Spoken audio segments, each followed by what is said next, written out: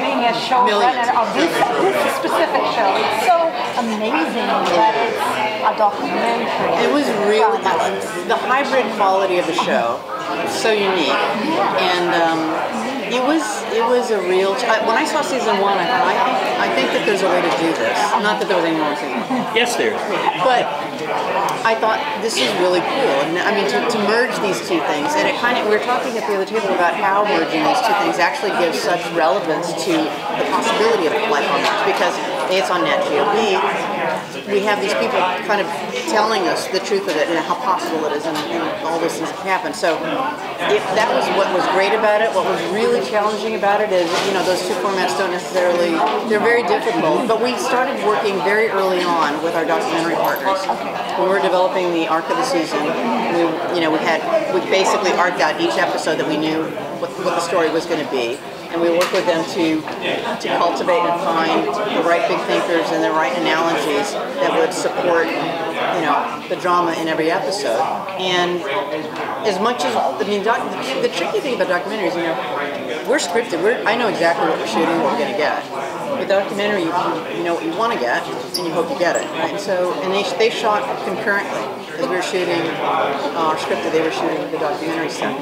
So that was, in terms of planning as best we could, making those transitions in and out of documentary and scripted, we would script, but sometimes it works and sometimes it doesn't, and then you got to do the final pass and editorial and make it work. So it was challenging, but now that I'm done, it's kind of like anything. It's like childbirth, right? It's like, can I do it again? Can't wait. It was fun. So what are we going to see in the second season? Because we got to Mars in the first season. So season 2... Season 1 was all about getting there, really. And so what drew me to the project was the idea of okay, you're there, now what? And what would that be like? And how much does human nature really come into play when you're living there in a super confined quarters on a hostile planet? And how can we really dig into the human nature story of it? Because I really wanted to dig into the characters more. Obviously, I'm scripted, and that is of interest to me. So,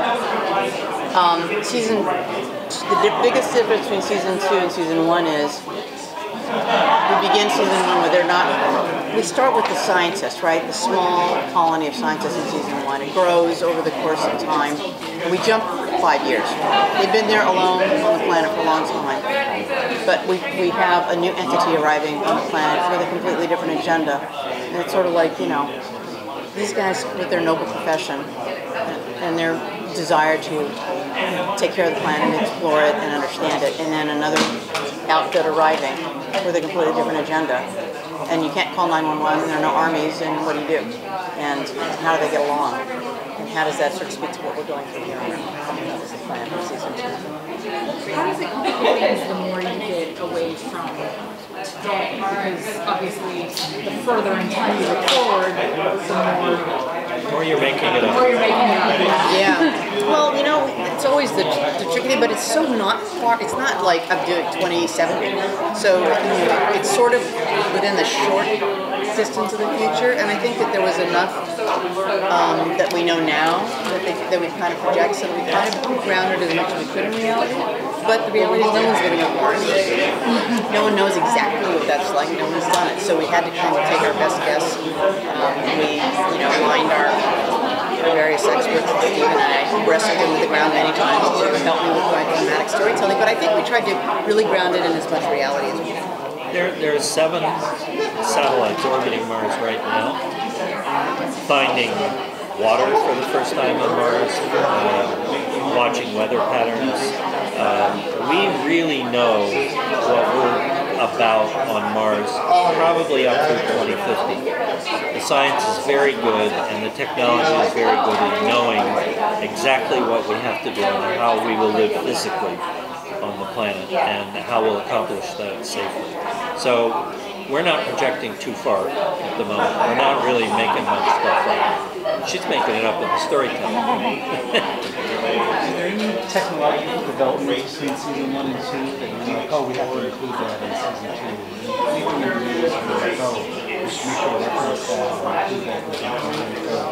I don't know that we had any specific thing. All we wanted to do in season 2 was to highlight the differences between the colonies, and we sort of looked at our scientists as being kind of more, you know. But there are some technical leaps ahead. There's a much larger power system that comes into play, which is really important. The miners that we're bringing are, crucial to their discoveries, are crucial to whether or not there can be future generations of people coming to Mars. And we did begin the season with the idea that our colony is actively trying to terraform the planet. Yes. So that was a big thing. And we wanted to highlight the differences between the other entity that comes as a privately owned, profit-driven company. And so they just have a lot more money than our scientists. So there is a definite, they have more bells and whistles. Yeah, especially the technology of terraforming the planet, making it warmer and warming it up so that the ice will melt. So that we'll have running water and maybe breathable air 100 years. 1,000 years. We can solve everything except breathable air. So the miners, so you said, what are they mining? Can you tell? Well, they're there to sort of initially get it on the ground floor of providing infrastructure for Mars, like for the plan of like mass colonization of Mars, and they're on the ground floor, sort of doing what they do on Earth. But so it's all the materials that you need to provide for that, to build, to do all that stuff. So they're doing that kind of materials. Resources. Yeah. Yeah, you don't take anything to Mars that you can avoid taking to Mars because it just costs too much. You make everything on Mars from what you find on Mars. And so they're basically looking for some of the raw materials to put into the 3D model. So even though you're the scientific advisor, to what degree do you also contribute to, well, how shall I say, your point of view of the personal conflicts that might arise? That's mostly Dee's area, because they will come up with the scenarios and the plot structure and the dialogue, and then they'll run things by me, and I'll say, I don't think anybody would ever say it that way, or whatever, so, or you can't really build what you think you can build there, it's a dance. There's dramatic situations, so is it possible that this could happen? It's possible, not likely, but so I don't really contribute much to the storytelling. You do, but you don't. That's right. How much will we see any play on because you're introducing the obviously people who now have lived on Mars, I would assume you would become detached because your priorities are now that planet and that ecosystem and not so much Earth, whereas miners are going to have. Right, so the difference is between, the miners is sort of the model we decided to go with in terms of who the actual workers are. Call them miners this way, but for this other colony, is we sort of look at them like oil rig workers, that they're there to do this job that pays them very, very well from this private company, and they're going to eventually cycle back home. Whereas a lot of our scientists are there. They're not going to send anything back to Earth. No, that's everything all for they're looking Mars. for is to further build Mars. Further build up Mars. Yeah. So they're going to be. They have less of an attachment in the way you're saying to Mars. So they're there to, go work on an oil rig for 2 years and come back home, and I've made a bunch of money for my family. But the scientists that are there, especially the original group, who went there thinking there's a good possibility they'll never come back, have this different attachment. And some people in the group are fine with that, but some people, after 9 years are not. I mean, you could have the best intention in the world and think, I'm going to live on Mars for the rest of my life, and then 9 years down the road, you could be going, I can't stand it anymore. I'm never going to breathe fresh air. I don't know what anything normal smells like. Or we explored that too with one of our characters who just kind of reaches the limit. And even though their plan was to stay, that there's kind of butting up against something here and not able to do it anymore. That's how I would feel, honestly. I was like, you know, we were at the panel and I asked, oh, would you go to Mars? And it's like, I would go if I knew I could come back to a short amount of time, but I could never go there, I think, and live for 4 years or something even, and just be in domes and never breathe fresh air or feel sun or smell anything other than... Feel sun. Yeah, a little bit, but not like we feel sun here. Well, You wouldn't feel the wind, you wouldn't feel rain. You're not going out to Martian Beach. That's right. But you could strap on a pair of wings And fly? and run and fly. That's true. 300 or All right, so it's a 400 feet. trade-off. So It's a there are a trade-off. lot of things you could do on Mars that would be fun. Okay. And almost everyone who goes to Mars, in reality, is going on a one-way trip. The transportation system will not be set up for bringing people back.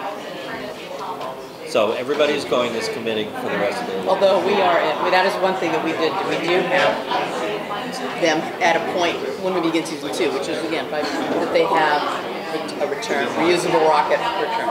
Yes. If you were sending people who were going there just to work, to build a steel factory, for example, and they were going to come back in 5 years, and that was part of the deal in order to get the labor that would be necessary to build a sustainable society on Mars, then you might be offering a return trip as part of the deal. The guess is among a lot of psychologists is that even if you offer those people that deal, they won't come back. They'll be on Mars long enough that they'll build a separate planet. Really? Yeah. I don't know. They're not coming back. Because they can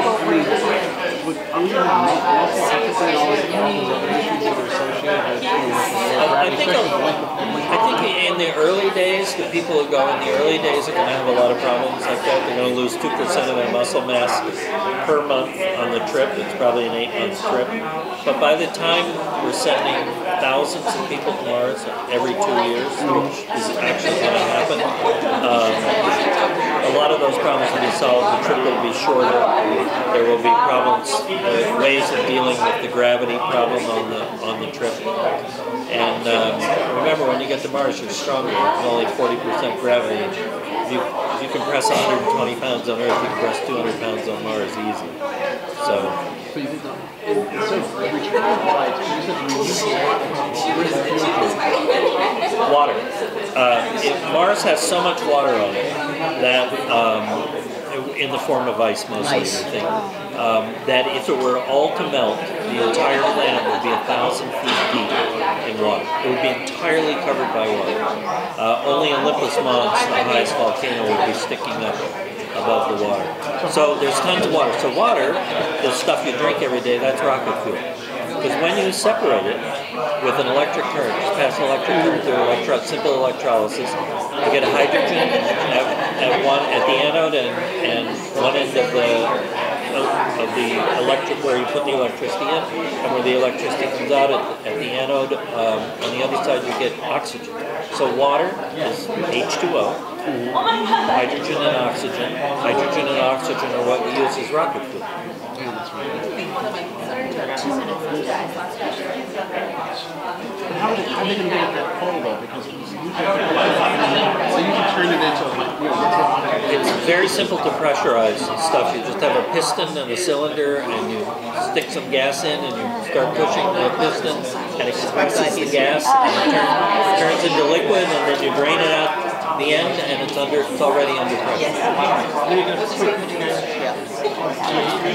NASA has a machine called MOXIE that is designed specifically to make rocket fuel on Mars that will be on the 2020 rover. The rover that gets launched in 2020 in 2 years to Mars is going to have a little box on it that will do nothing but make hydrogen and oxygen for rocket fuel. And there are other ways to do it. The Mars atmosphere is 95% CO2. There are ways of breaking down the CO2 so you get oxygen at least for breathing. Steady. Is that your therapy? No. He's a fan of the arts. I gotta move you. I'm sorry. Okay. Thank you.